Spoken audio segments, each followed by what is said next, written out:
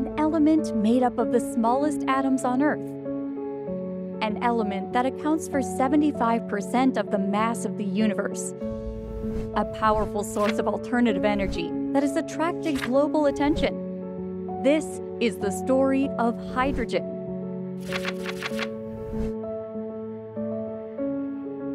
Earth is sending us one final warning.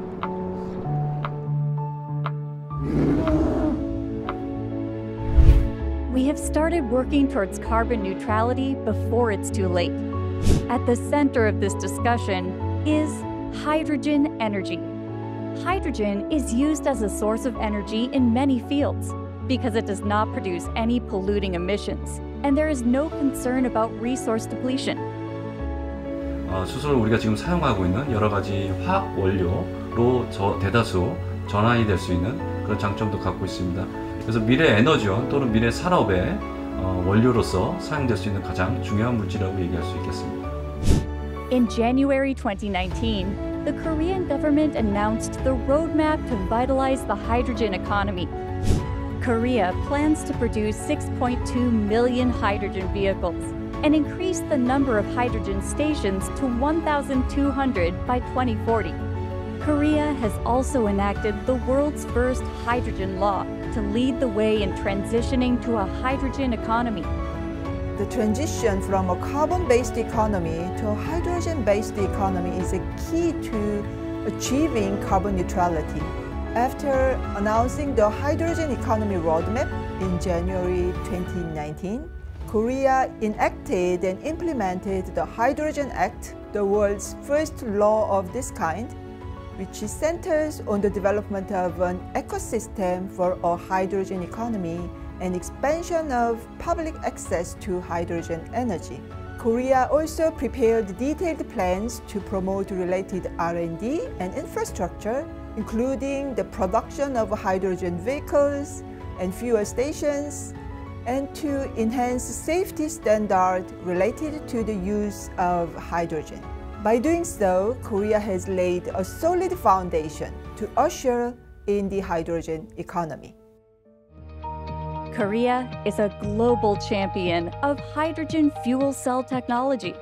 At the motor studio of an automobile company in Goyang, Gyeonggi-do, the world's first mass-produced second-generation fuel cell electric vehicle is on display. The vehicle was a worldwide sensation. 연료전지 스택에서 발생한 전기가 모터를 구동한다는 특징을 가지고 있습니다. The best feature of this vehicle is that it emits no exhaust gas at all.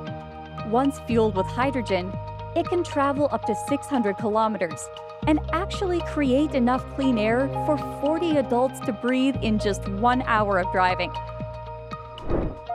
A nation with the world's #1 market share with various hydrogen mobility, Korea's hydrogen economy is growing rapidly. In order to utilize hydrogen, hydrogen must be produced first. The Korean government has announced a plan to become a nation that produces hydrogen, particularly green hydrogen, based on renewable energy by 2030. On the beautiful and windy Jeju Island, there are many large wind power generators. This island dreams of becoming carbon-free.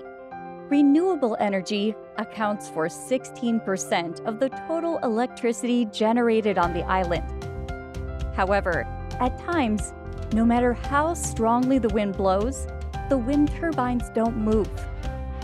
Electricity production fluctuates due to inconsistent wind conditions, resulting in some energy being wasted, which is known as dump energy. The solution to dump energy is hydrogen. P2G systems produce and store hydrogen by electrolyzing water with electricity obtained from solar or wind power sources. Thus, the dump energy generated by wind power sources can be converted into hydrogen and stored. Then the hydrogen can be used to generate electricity when needed. This technology has made it possible to overcome the intermittency problem of renewable energy. 전 세계적인 탄소 중립 정책에 의해서 거기에 발맞춰서 정부의 여러 가지 노력들이 있는데 거기에 발맞춰서 G플러스의 기술력을 통해서 그린 수소를 좀 더 많은 시장에 확대하고자 하는 목표를 가지고 있습니다. It is only the beginning of the era of hydrogen. To become a nation leading the use of hydrogen, Korea will accelerate the production of green hydrogen linked to renewable energy and actively expand its use in everyday life through world-class technology. In addition, Korea will lead the global clean hydrogen economy by promoting the Clean Hydrogen Initiative led by Korea.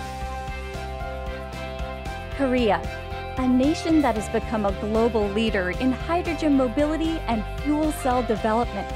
Element symbol H. With this element of infinite potential, Korea will take the lead in eliminating carbon footprints